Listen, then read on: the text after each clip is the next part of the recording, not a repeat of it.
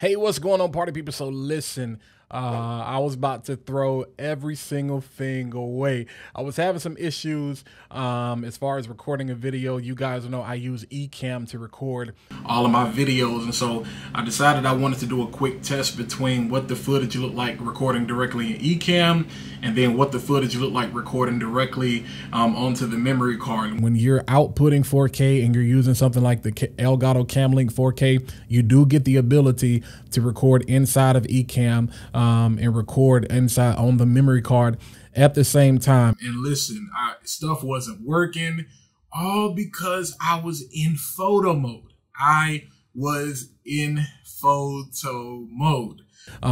Getting used to, a new camera, the ZV-E10 is a little different with that button on top. I don't really like it. I got to be careful to make sure that I'm not hitting that going forward. But listen, these are gonna kind of be my behind the scenes on the fly type videos. We just jump right in, no intros, no going through all the particulars and things like that. I want to be able to give you some more raw content where I just show you, hey, this is what it is. This is what we have going on. So excited. I'm gonna have a lot more ZV-E10. It's weird to even say that. ZV-1 was like quick. ZV-E10 is like, okay, let me make sure I'm saying that right. It sounds wrong in my head.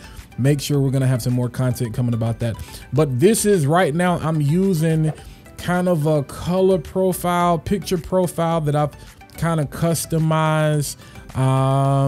Trying to see how I like it. I turned the light, kind of added some color back in the shop, just playing around with some different things. I'm gonna do a little more processing to this. I'll show you the before after, the video for Ecamm, the video for the ZV-E10, and then kind of if I went in to do a little more grading or some correction, what I would do. I have a couple of LUTs that I'm thinking about trying out while I'm recording live in Ecamm. I've never done that before.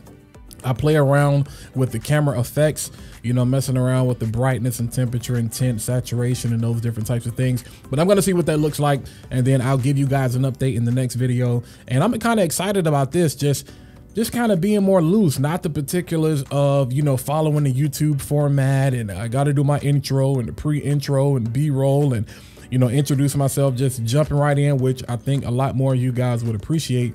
Just jump right in and saying, hey, let's just get straight to the point. All right. So until the next video, you guys have a great rest of your day.